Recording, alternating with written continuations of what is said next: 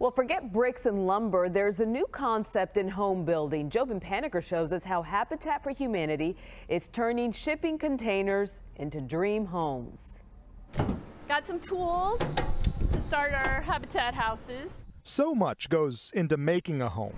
Got some paint. A place like Habitat has it down to science. But before these materials and even the labor, it is the work done behind the scenes. They said, how can we maximize this piece of property to the highest and best use and serve the most families? A new concept for Habitat countrywide, happening right here in East Mckinney, where J.D. Lee is taking us. You can create some really unique housing. Unique may be an understatement because the community Habitat plans for here starts here.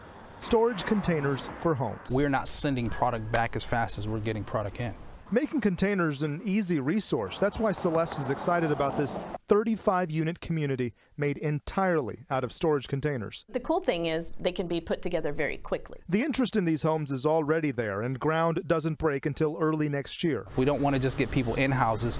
We want them to call that house a home eventually. An affordable and sustainable living. The biggest need now is for materials and volunteers to donate what is not already in this warehouse. This is the flooring that we're put in the house. It looks like this. This flooring will go well in a home.